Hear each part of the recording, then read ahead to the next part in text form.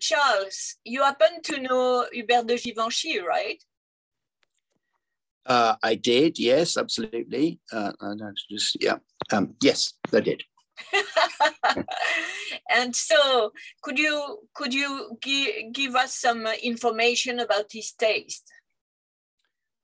Absolutely. Well, I mean, just as a bit of a background, I knew Hubert and Philippe. I had a very old friend. Philippe Venet, who was his partner? Who's his partner? But I had a very old friend who was a great friend of theirs called Walter Lees, who was a Scotsman who lived in Paris, worked at the embassy after the war and things. And he was a great, great friend of Hubert and Philippe. And so I knew them through Walter. And then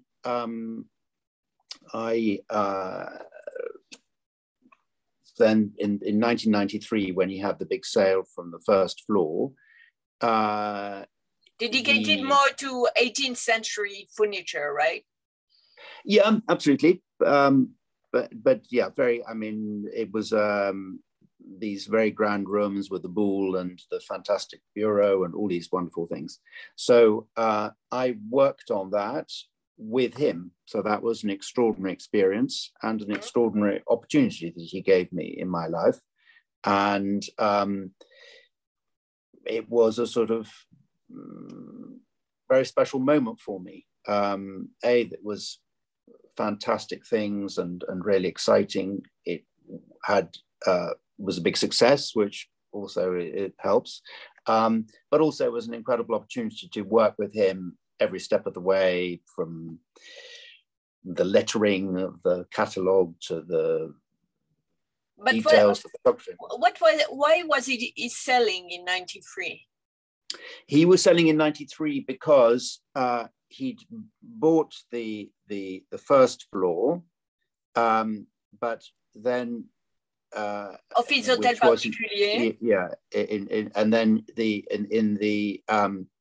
in that year, I think in 92, 93, the ground floor became available, and he wanted to move downstairs because he'd had access onto the garden, and he had dogs and who he loved very much, but also he had access to this incredible garden.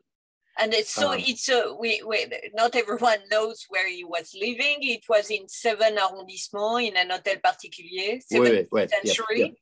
Yeah. 17th century? Early 18th, it's Hôtel de Roer.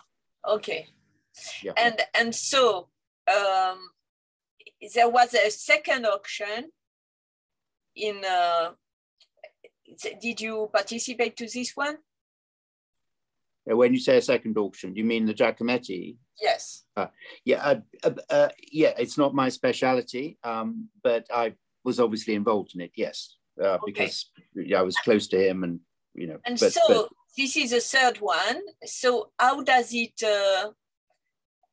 it faithful to the real test of Hubert de Givenchy? For example, I remember once I interviewed him and he spoke about his Rothkos he had. Yeah. So this is not exactly the test of Hubert de Givenchy this time. It's more classic, no?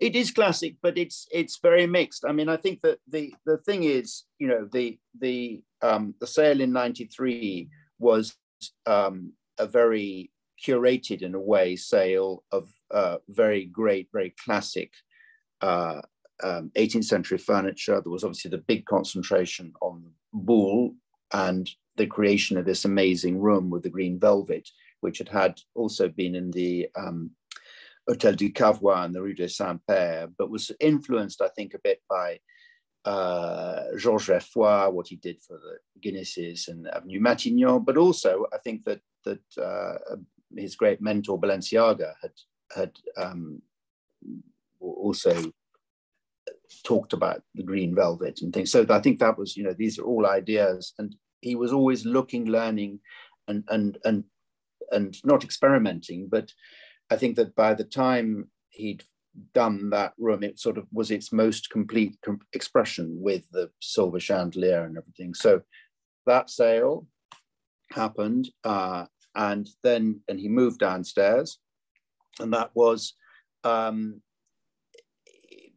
still using some fantastic 18th century things, wonderful bits of furniture, objects. You know, he loved metal, he loved bronze, gilt bronze, which goes into the Giacometti furniture from Givenchy. He, but in a way, you know, if you think of the first room on the ground floor where you had the Picasso drawing, you have the Giacometti Femme qui Marche, you know, so we have the small works on paper, which some of which were already from the Rue Fabert, so sort of quite a long way back.